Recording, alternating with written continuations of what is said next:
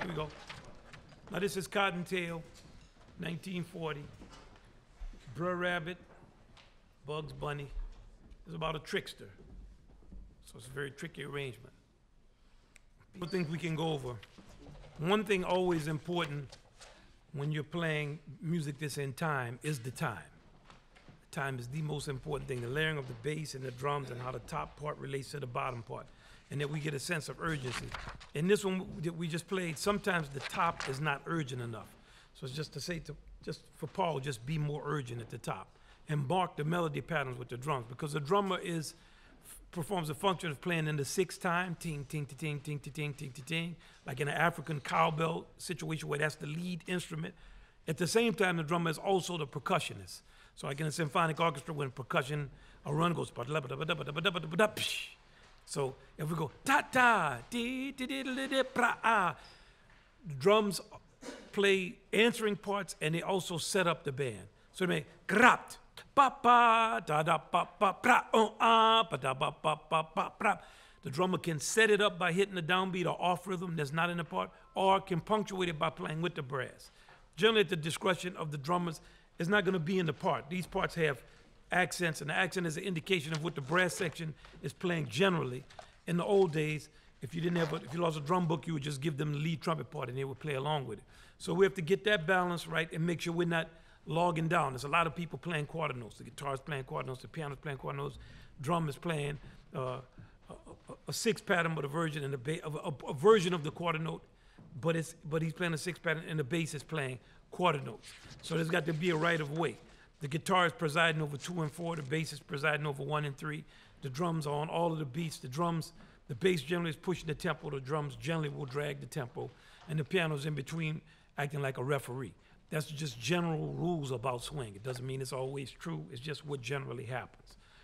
This piece shows you the difference between the voicing of a small band and a big band. We start with the small band. We could have played that a little better, but it wasn't bad. We got to letter C, the trumpet solo over the sax pad. We have to make sure in the saxophone section that we can hear the trumpet solo at letter C. We were playing good as forte, but we weren't listening for the trumpet. Good, the trumpet solo is great. He has a mute on. There's nothing he can do to really make us listen to him. Now, the brass section, all of us, let's watch letter D. Let's not clip the notes too much. That time we're playing too short. So we play short, it makes us, we want to hear the, here we go. So at letter D, we want this little interlude. This is an important interlude in the arrangement because it's leading way to what will eventually become. Now, a good thing to do with your band is to show them how thematic material is related. We're going to do that right now. We're going to play from letter D to letter E, and then we're going to skip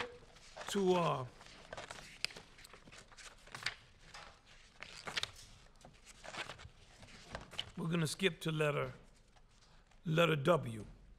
Letter D and W. 1, 2. Oh, wait, I'm sorry, not straight, we're going to stop, and then we're going to do W. Okay, we're stopping. 1, 2, 1, 2, 3.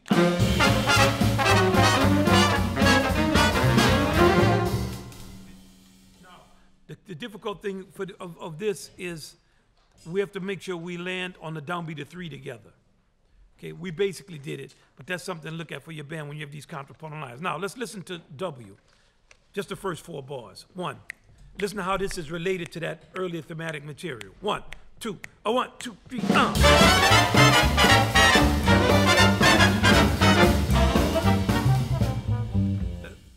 It almost seems like you don't want to just play 2.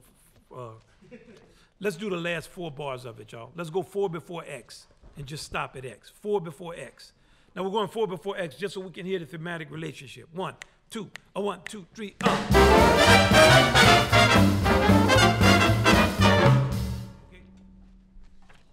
Now we have a tenor solo, so the band is going up and down.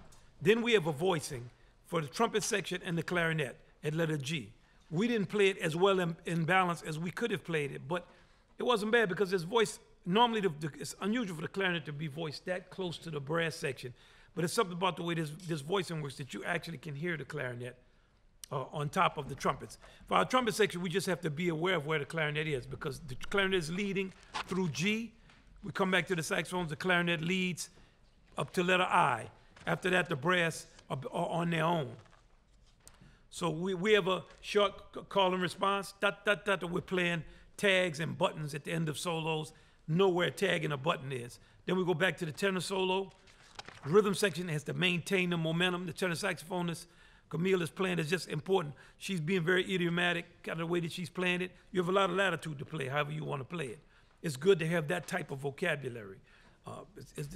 By this point, there's so much in the saxophone vocabulary. It's important to take every piece of music and learn how to speak another aspect of the vocabulary in your style.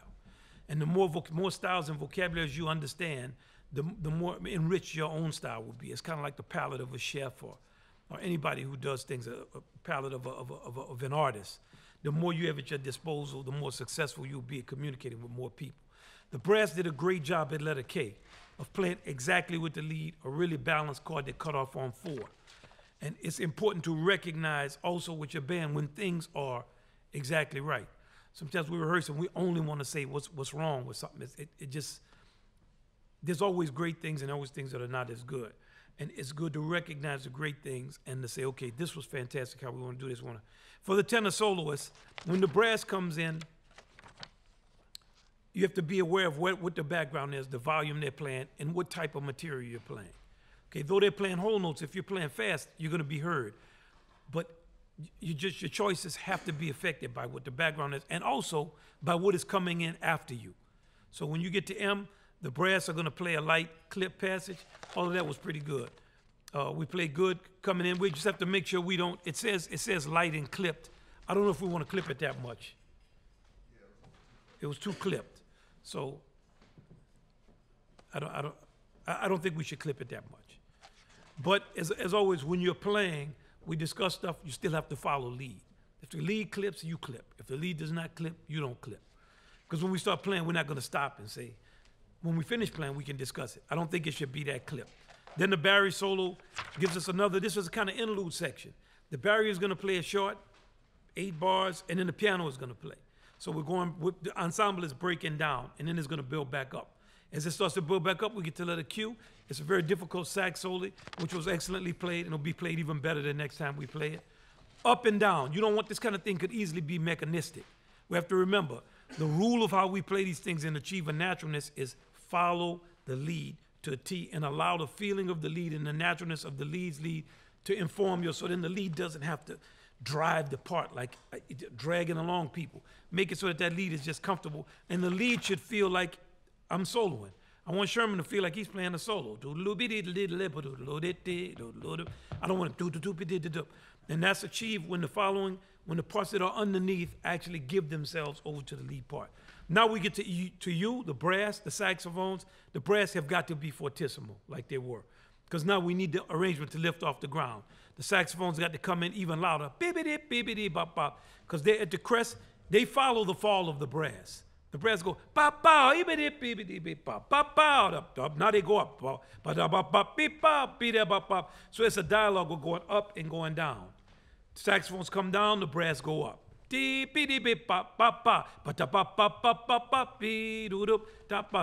it continues this call and response. A crisis point in this arrangement is W. 4 before W, we're going to have problems with that. That's when we have a convergence of thematic material. Always the most difficult thing is contrasting things where the band plays 2 different types of syncopation. So it's worth it to rehearse this. Let's go 3 before W, just with the brass. Just the brass. 3 before W slower. 1, 2. 1, 2, 3, 4.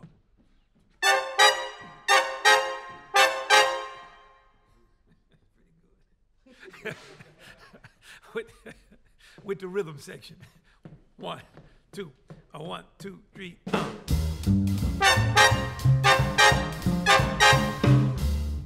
now let's hear the saxophone part. It's 3 before W. 1, 2. 1, 2, 3, 4. Don't play the trill. Let's just go on the syncopated part. 1, 2, 3. Okay, they're they're going to kind of hemiola, 1, 2, 3, Okay, let me hear the brass and the reeds. Now, this is going to give the band a chance to hear the cross rhythm with the rhythm section just playing quarter notes. 1, the brass and the 3 before W. Listen to these cross rhythms. 1, 2, 1, 2, 3, 4.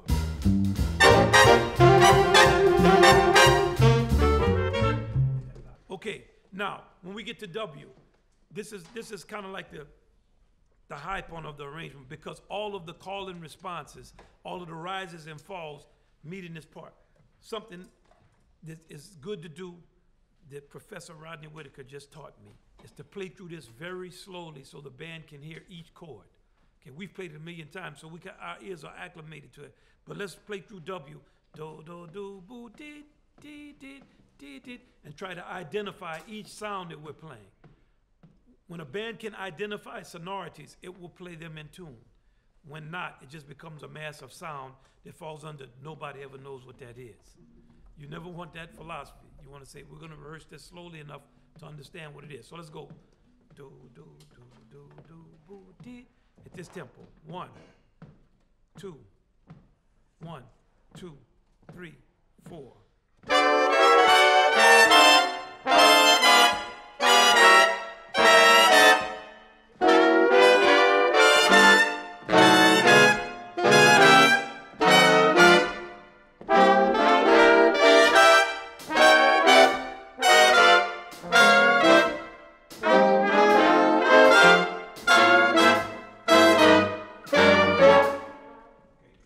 Everybody a chance to hear what's going on with the chords. It's a good practice for time, too. Yeah. Doing it that slow. It's also good to have the horns play without the rhythm section sometimes. They say Benny Goodman always did that with his band, and he would always talk about the importance of keeping rhythm and long notes. Sometimes we play long notes and we lose sense of the time. So I think that's a good practice, even though I just called for the drums. I shouldn't have called for them. What you might have seen us do earlier was to go over our parts and look where we're going to play short and long notes. We have to come to a consensus of what it's going to be so we can actually play together. And we'll try it a certain kind of way, and if it doesn't work, we'll try it another kind of way, but as long as we are together. Because a lot of time, all those markings are not on your parts. It's something that you just learn how to do over time, and you have to make a decision. Usually it's on the lead alto player, but it can be on anybody who's actually leading the section, and just come to a consensus. Also, we changed some things dynamically. You might have seen us looking at what I have written down on my part, and then they copied it on theirs. At letter Q, instead of us playing at forte and try to stay at forte at that point on the saxophone solely, we're bringing it down to a mezzo forte, so we have room to go up and down instead of just staying loud. And then we come back up at U. Those are the kind of decisions that we make.